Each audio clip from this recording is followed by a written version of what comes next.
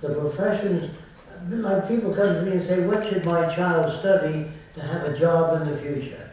A profession you never heard of. A profession that will be new in the future. There'll be no banking, no advertising, no profiteering. Do you understand? The professions of the future will be environmental restoration, taking care of health of people, from youngsters to old people. All get health care, whether you have money or not. There's no money. So you can't pay off anybody. You can't buy a congressman off. As long as you've got money around, you're going to have corruption. No matter how many nice laws you invent, it doesn't work. And if you make money selling drugs, and they say no to drugs, you're some kind of a pinhead that's going to respond to say no to drugs. The pinhead wrote that, the wife of the president. Real stupid person. First of all, thank you very much for a very refreshing talk. I really enjoyed it. But I want to press you on the point of the transition between the current unpleasant, corrupt state that you've described, which I think many of us would probably agree with, and the rather wonderful picture you paint of the future. My particular point is about the they that is supposed to exist or not exist. I was interested to hear your colleague Peter Joseph insist that there was no such thing as they, some kind of corporate entity that is finally responsible for all this corruption and unpleasantness. But on the other hand, you this afternoon have said pretty explicitly that you think and recognise that there is such a group as they, what we may call the power holders, the corporate entity. My question to you is, surely those people are not going to give up without one hell of a struggle. You've said it's going to be painful, but have you any idea just how painful it's likely to be? These people will not give up without a struggle. They've already demonstrated their willingness to countenance death on a large scale, pollution, misery. Do you think they're going to stop? Do you think they're going to be, as Peter Joseph suggested, merely embarrassed when you tell them your wonderful message? I suspect it'll be a lot worse than that.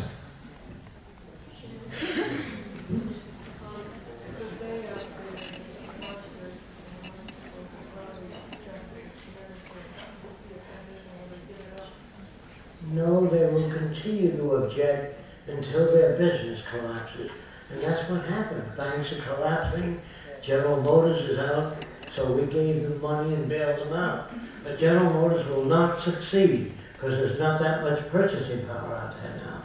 Not only that, General Motors never submitted a design for a car to the public to look at, which gets more miles per gallon, lower in cost than Japanese cars. They have no project. And if they have no project, it'll fail again. And the bailout will not occur again. You have to let this system go right into the crash. That's where it's going. And it has to crash. Unfortunately, I wish people were sane enough to say, how can we make a better future for humankind? They don't say that. They're always protecting themselves. General Motors, Ford, all corporations tend to protect themselves. I didn't make it that way, that's the way it is. Jacque, there's another group of people that I'm sure you've heard of in India. They live in a city called Auroville. They have a kind of different approach to the same problems that we discuss in this kind of forum. I'd like to just hear your thoughts on what's going on there. We're really not that familiar with their approach. We've never heard it. Never heard of it. We've seen some pictures of what they're doing, but okay, thanks. It's a city in India, it's more cooperative type city. Okay, there are a group of people called technocrats, and they believe in making a technical society in America. But if you don't deal with the world, the Chinese will do nuclear experiments, the Russians, all the others. You can't live to yourself anymore. I've had people come to see me, wealthy people, and say, can you design a city of sustainability for us with a wall all around it? I said, look, people are not as stupid as they used to be during the last depression. They would want stuff over your wall. If you're eating and living well, nobody's going to sit around but starving while you're living well. The idea of living to yourself comes from the old world. We must move toward the brotherhood of humanity. This is what all religions try to do, but they don't know how to do it. If religious people understood the Venus Project, this is exactly what religion is about. Because they say, well, you're concerned with the material world. You want to build new houses and roadways and transportation. And they said to me, my kingdom is not of this world, it's up there. So I say, you forgot the Lord's Prayer. Jesus said, thy will be done on earth as it is in heaven. There's no money in heaven, no business, no private ownership, no banks. If you can't get that through your head, then you're a phony.